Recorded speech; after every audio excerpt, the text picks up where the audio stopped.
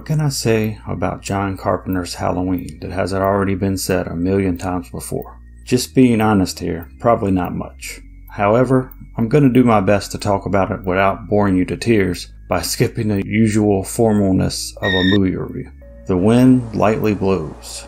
You hear the rustling of the fallen leaves of many colors, brown, orange, and red. There's a cool crispness in the air, along with the great smell of burning leaves, pine straw, and trash. That last part sounds strange, but you know it's true, and you love it as much as I do, I'm sure. No doubt about it, it's October, one of the best times of the year. It's a time when you can't get enough candy corn, despite saying you hate it throughout most of the year. It's also a time when you and your family go to the fair, which I love, to pig out on all of that amazing fair food and take in all of the sights, sounds, and life-altering wonderful fair smells of the season. You pick out the best pumpkins for both making pies and carving the traditional jack-o'-lantern. You pick out your favorite scary costumes to wear for trick-or-treating and Halloween parties. You pop popcorn and put on your favorite horror movies to watch, never suspecting that you soon may become part of a real horror movie. As we all know, I'm now talking about the 31st of October, the night when the veil between the living and the dead is parted for one night only, and someone or something is definitely lurking in neighborhoods. Perhaps your neighborhood, to be exact. He goes by many names, but the ones you may know him as are the Boogeyman and the Shape. Is he a man, or is he something else altogether? I'm going with Dr. Loomis on this one. He isn't a man. He has the blackest eyes. The devil's eyes. I was paraphrasing there, but I'm sure you all get the point. Babysitting in a middle-class suburban neighborhood shouldn't mean a possible death sentence for you and your high school friends. But in this fictional small town of Haddonfield, Illinois, that's exactly what it means.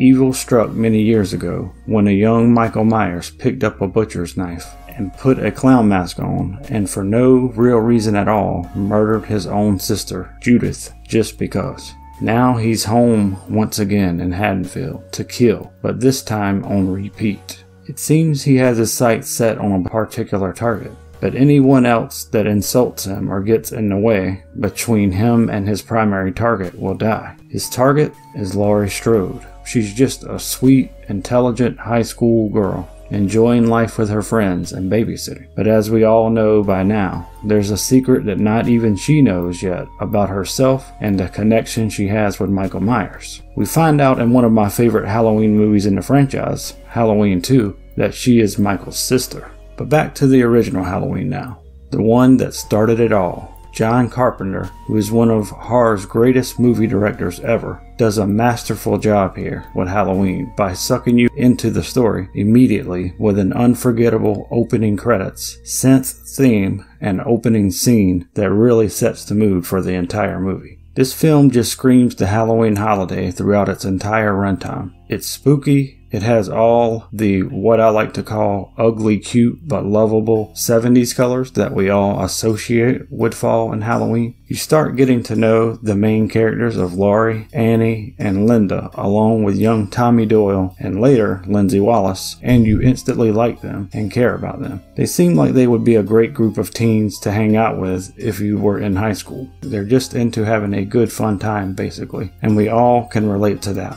Deborah Hill deserves most, if not all, of the credit for making us like and relate to these girls. We don't want to see them die, but John Carpenter knows that and pulls the rug out from under us anyway. The Shape doesn't care what you and I want or don't want to happen to this group of babysitting friends. To him, they all must die. Laurie, because she is his primary target, and her friends Annie and Linda, along with Bob, because they pissed him off and got in his way. All of the cast do a great job in this film that just begs to be watched every Halloween night, which, along with watching the rest of the Halloween franchise, is my Halloween tradition every year. Jamie Lee Curtis as Laurie Strode and Donald Pleasance as Dr. Loomis really knock it out of the park with their performances, and I think bring the movie up the most. Of course, I have to also mention Nick Castle for his eerily creepy performance as the Shape himself, Michael Myers. Also, no one will ever forget the classic "see anything you like" line from Linda played by the beautiful and talented PJ Soles. Michael Myers certainly never forgot Annie's "Hey jerk, speed kills" line, spoken by Nancy Loomis, who plays Annie in the film. Halloween 1978 isn't perfect, but it's pretty darn close to being perfect. To us horror fans around the world, it's an all-time classic masterpiece, and one of the greatest horror films ever made for sure. It took the best elements from Psycho and Black Christmas and added some spooky holiday magic, along with a great synth score and many other things that just hit all the right notes.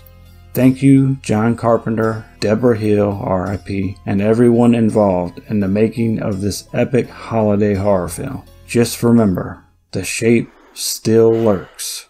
So until next time, sleep kills.